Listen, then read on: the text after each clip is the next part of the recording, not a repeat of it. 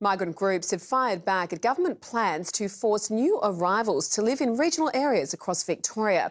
Amid pressure to fix the city population squeeze, Malcolm Turnbull has confirmed he's considering changing migrant visa rules.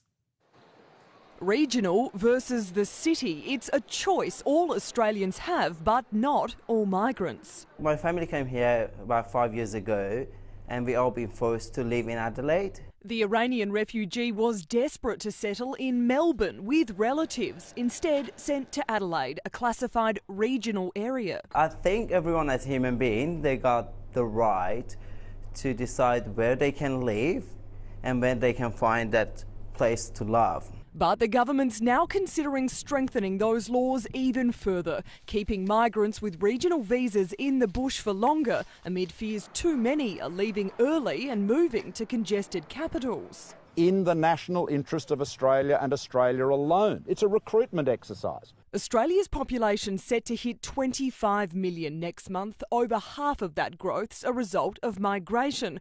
One new person arrives to live here every minute.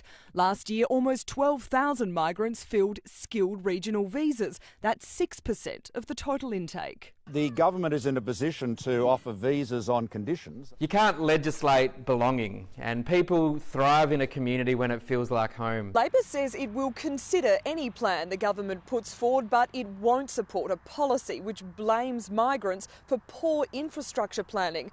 But Malcolm Turnbull says Bill Shorten's in no position to play the blame game. You had people coming in on 457 visas to work in Kentucky Fried and McDonald's. Elspeth Hussey, 7 News.